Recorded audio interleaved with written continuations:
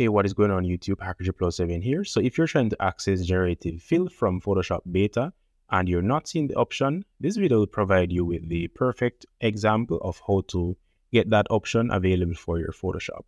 Now let's launch Photoshop real quick, and I'm going to show you that, well, the option is currently there for me, but if you don't have the option, I'm going to show you how to get the option. So let's wait for that to load. And if we should select anything here, highlight, we have the generative fill option, which we could use. Let's go back, deselect. Now, what you'd want to do is to go to your Creative Cloud. So go to the Adobe Creative Cloud application. Let's put that on full screen. All right, so the next step would be to look for the applications that you have installed. So that would be under beta apps. As you can see, Photoshop beta is up to date. Now the version which you're looking for is version 24.6. That is the current version installed. So what you could do is, or if you click on other versions, we could see that 24.6 is installed.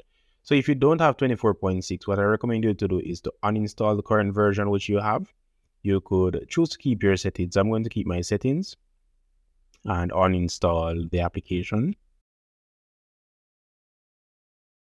All right, so Photoshop beta has been uninstalled. Now the next thing you'd need to look for on the left pane is updates. Now we're all up to date, so let's check for updates.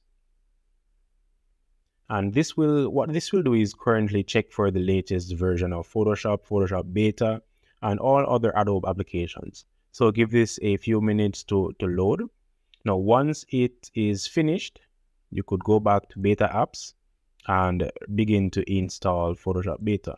You could also click on the three dots, other versions, and you would see that the latest version is 24.6. Now that is the version with the generative fill, and that is the one that you'd want to install. So let's click on install and give that a few minutes to load. It all depends on how fast your internet connection is.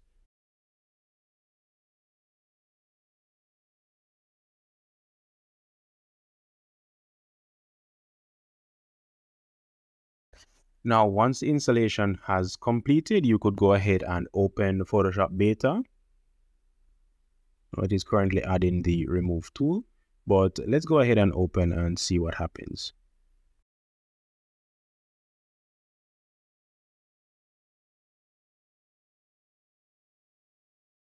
So it's right where we left off. We could go ahead and create a new file. Let's just do a random file and let's generate a bird here.